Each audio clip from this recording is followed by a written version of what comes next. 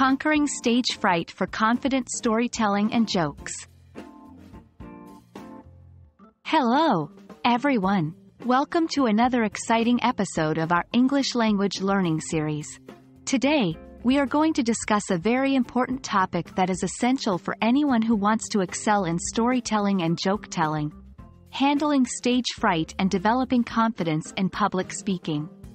It's common to feel nervous before speaking in public, but with the right techniques, you can control your nerves and deliver a fantastic performance. Let's get started.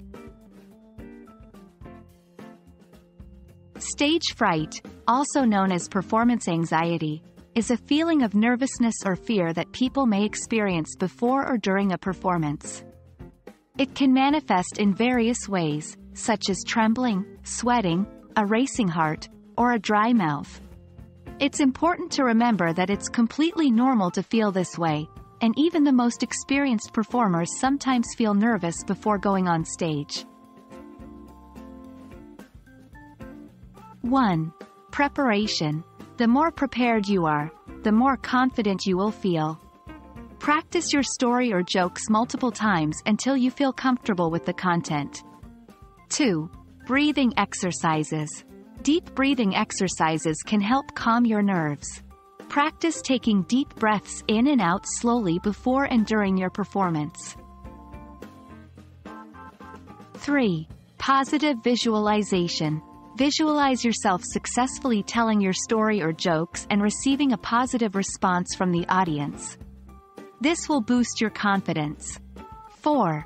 Body language. Maintain confident body language. Stand tall, make eye contact, and use gestures naturally. 5. Start strong. A strong start will boost your confidence. Practice your opening lines until you can deliver them confidently and naturally. 1.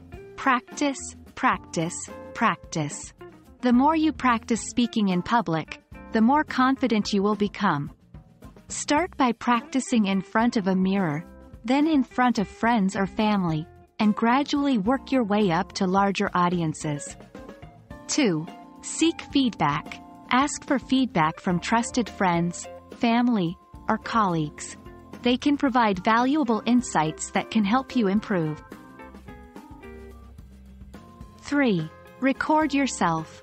Recording yourself can help you identify areas for improvement. Watch the recording and make a note of any areas where you can improve your delivery. 4. Join a public speaking group. Joining a public speaking group or taking a public speaking course can provide valuable experience and feedback. That's all for today's lesson. Remember, it's completely normal to feel nervous before speaking in public, and with practice and the right techniques, you can conquer your stage fright and develop confidence in public speaking. Keep practicing, seek feedback, and stay positive. Thank you for joining us today, and we hope you found this video helpful. Happy storytelling and joke telling!